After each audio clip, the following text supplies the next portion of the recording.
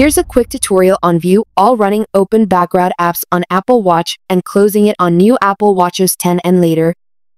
To do so, press the digital crown button 2 times to view the app switcher screen like this. You can open the app switcher from the Apple Watch face screen or from the home screen.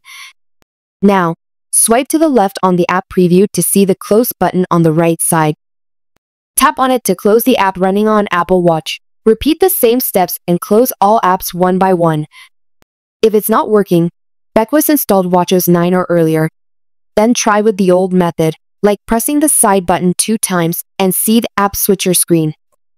This method works on WatchOS 9 and older WatchOS.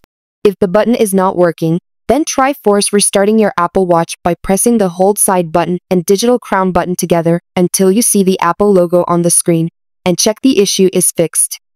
If you found something helpful and fixed it, don't miss to share it with everyone. Thumbs up for support and comment below for any questions.